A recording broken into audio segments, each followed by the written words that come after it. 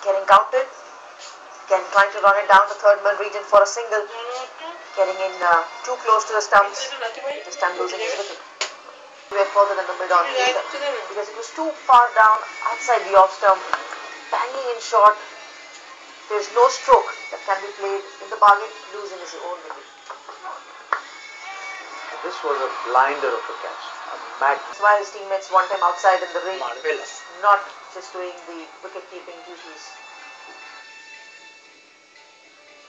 Well, we'll show you the rest if you really need. I think the bowlers did well. They learned quite a bit from the last game. Batting wise, I think the guys played quite a few shots, and I don't think the shot selection was wrong. I think maybe to some extent the execution was not there. So